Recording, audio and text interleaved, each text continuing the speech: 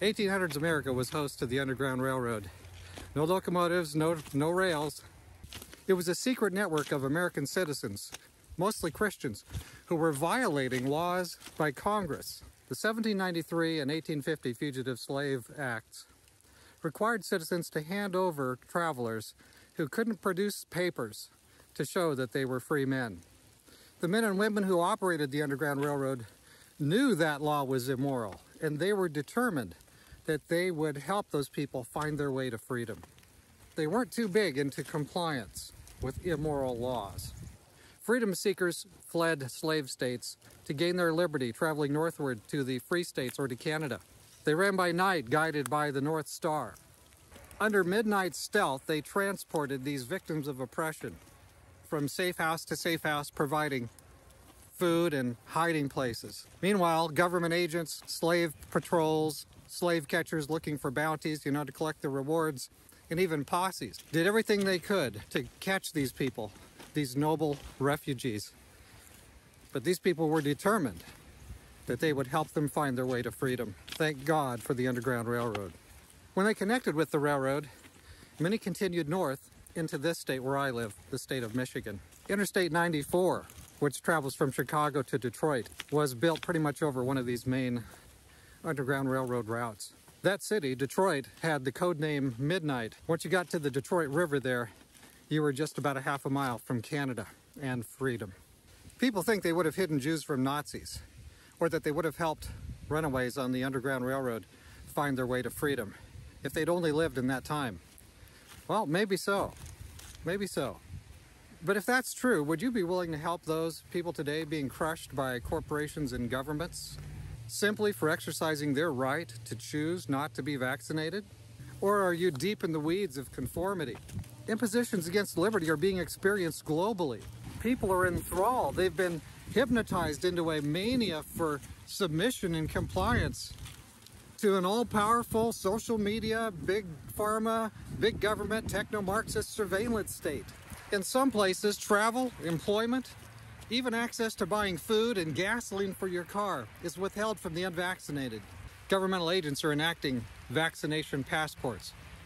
Isn't that kind of like a movement license? In some nations, freedom to move from state to state for the unvaccinated has been usurped. People are even being prevented from returning home to their jobs or homes. The non-conforming are being crushed into a new subclass. Perfectly healthy people, because they choose not to vaccinate. From a situation where, to protect the health system, we've got everybody locked down, we're going to move to a situation where, to protect the health system, we're going to lock out people who are not vaccinated and can be. If you're making the choice not to get vaccinated, then you're making the wrong choice. You're making the wrong choice. There's going to be a vaccinated economy, and you get to participate in that if you are vaccinated. So you basically said this is going to be like, well, it's almost like, you probably don't see it like this, the two different classes of people. If you're vaccinated or if you're unvaccinated, you have all these rights. If you are vaccinated... That is what it is, so yep. What happens to those travelers who refuse to be vaccinated and do not have a medical exception? Will they be allowed an accommodation, or can they not travel? Canadians know that the way to get through this pandemic is for everyone to get vaccinated. So unless people have a medical exception, they will not be able to board a plane or a train in Canada if they are unvaccinated. Now's not the time to protest about anything. In some places, people are even being denied life-saving medical treatment. How low can you go? But I guess pretty low. Pastors are being fined and jailed for holding worship services. Mothers led away in handcuffs for Facebook posts. Parents tasered for attending their kids' sports events unmasked. Civilization is burning down before our eyes, while masked, emasculated men look on, trying to figure out what sex they are. So, a question. When the unjabbed show up at your church, or maybe your home, what will you do? Will you help them?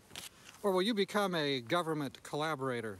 Will you help refugees whose rights are being usurped and crushed by jackbooted authorities? God made all humans with an unremovable right to liberty. An unjust law is no law at all. A century ago, it was morally wrong to obey the Fugitive Slave Act. Thousands could see it. What is it about the 2020s? How is it that we've grown so cold? It is a moral violation to treat someone as less free because they choose not to inject themselves with poison. These thefts of liberty are turning Earth into a pharmaceutical plantation, a syringe gulag. Is it time for an underground railroad in the 2020s?